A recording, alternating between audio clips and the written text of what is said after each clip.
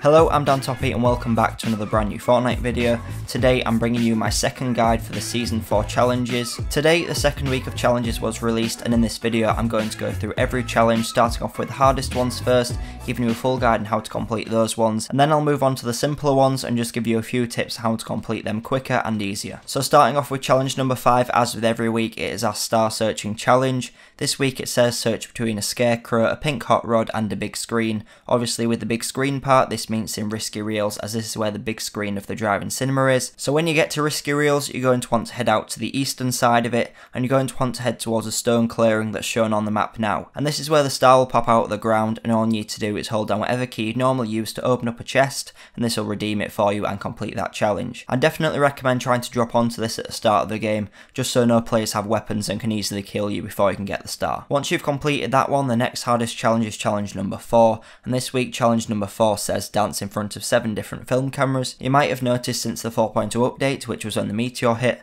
that a load of film cameras have been added around the map. There's actually 10 film cameras around the map, and all you need to do is go to 7 of them and do any dance you want in front of them. On screen now is a map showing all 10 locations. Some of them you will have to search around in those areas a bit. I know one of them is in the basement, but they are pretty big, so they shouldn't be too hard to find once you are in that general location. I definitely recommend going to the film set in Moisty Mire first, because in this location you do have 2, so it is the most efficient to go there, and there's also 2 of the stars pretty close by that you might be able to get in the same game. And as you only need 7, you don't need another 3 after you've done them. But once you have danced in front of 7 of the cameras, then you will have completed the challenge and you can move on to the next one. All the other challenges are pretty simple, so starting off with challenge number 1. Challenge number 1 says search 7 chests in Greasy Grove. Greasy Grove is obviously pretty big and it does have a lot of loot in it, but the best places to go if you do want to get these chests the quickest, I'd say you want to go to the shop and you also want to go to the burger restaurant. In these locations you can generally find around 3 chests each, especially if you are lucky with the shop you might even be able to find 4, but if you hit those 2 places first then you should get quite a few sorted. Then after that you just need to search a few more houses and you will have completed the challenge.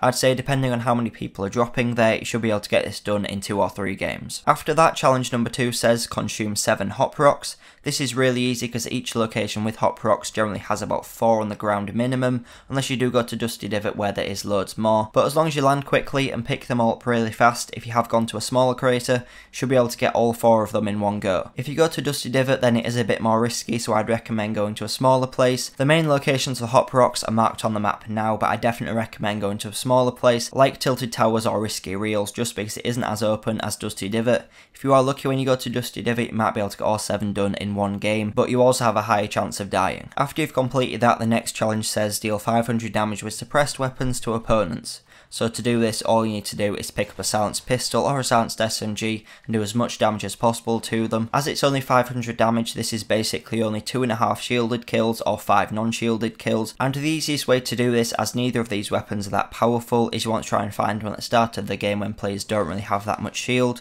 If you do want to carry one during the game, I definitely recommend the pistol, just because of how accurate it is at long range, and at close range with the silenced SMG, you will definitely get outgunned by all the shotguns. After that, challenge number 6 says get 3 explosive weapons eliminations.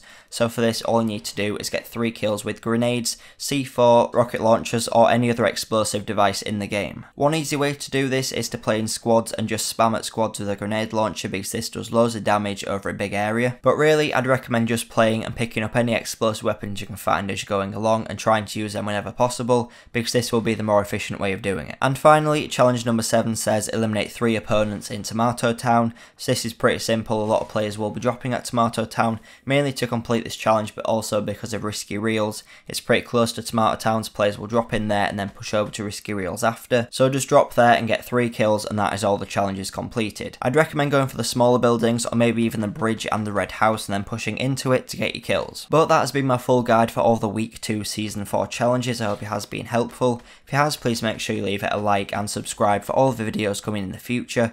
I will be doing one of these videos for every single week of all this season and season 5 when it does come out. If you are struggling with any challenges from season 1, make sure you check out the video that's on screen now, and also if you haven't got your bonus star from last week, make sure you're also checking out the one that's on screen now. But thanks for watching, and I'll see you in the next video.